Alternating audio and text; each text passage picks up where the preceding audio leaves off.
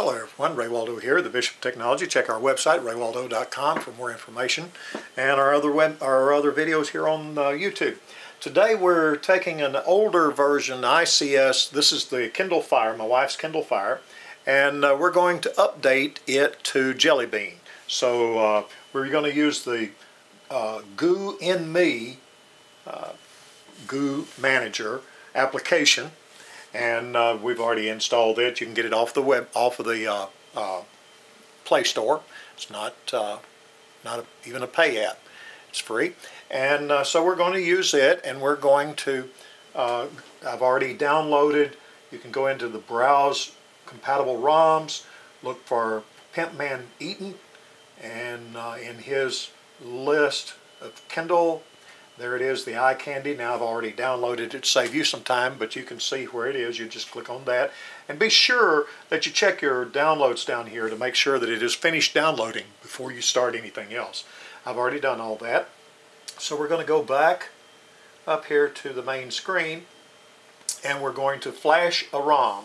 Now, of course, this has already been rooted. It's already got TeamWin Recovery Project on it. Everything's fine. So we're just going to go ahead and take this Eyecandy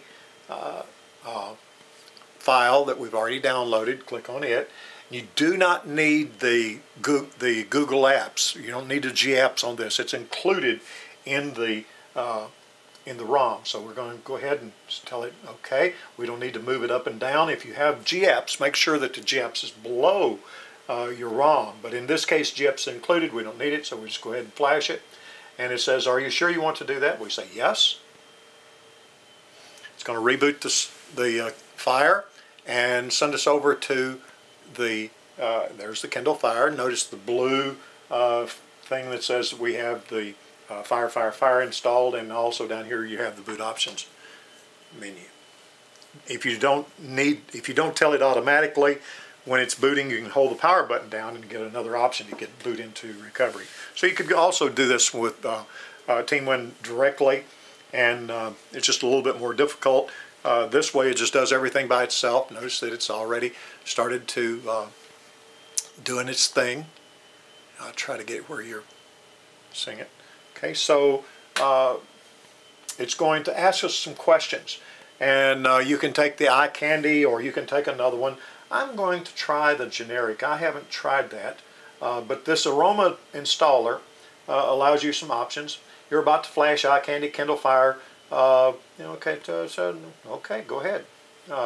If you do some other things, it asks you a few other questions, and somewhere along the way, I think it asks you to agree. Yeah, here we go. Agree.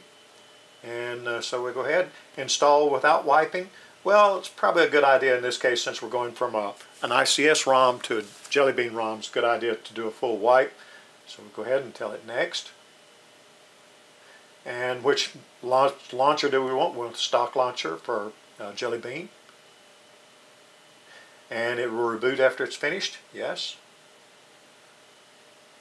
Okay, so we're started, and it'll take just a few moments here for it to install.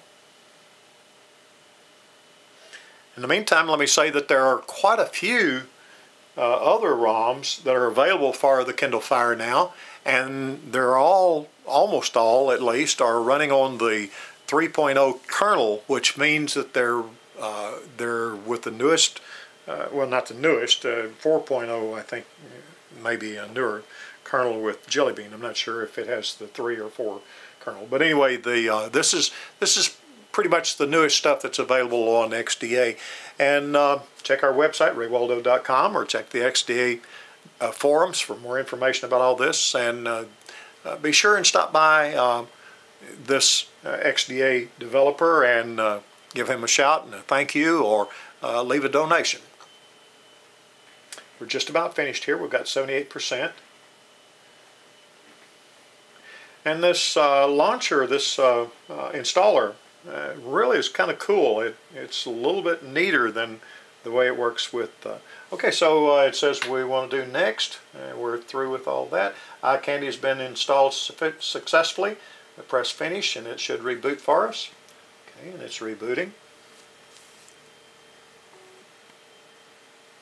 Okay, we're coming up Kindle Fire again.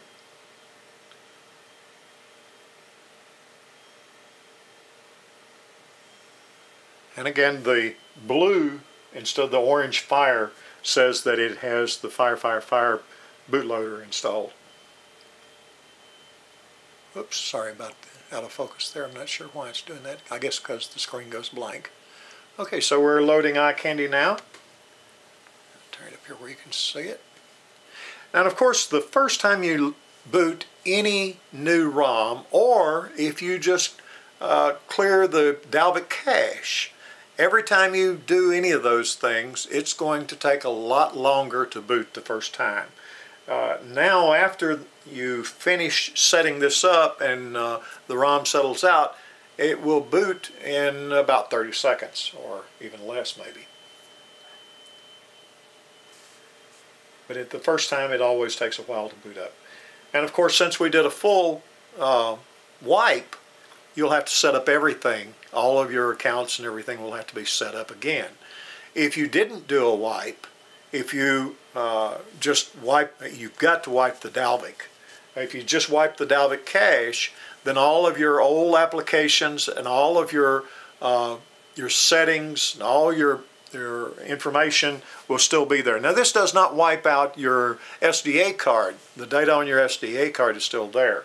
But all of the settings and everything for individual applications and all the settings for your desktop and all have all been wiped out. And you see we're ready to start the standard Android setup.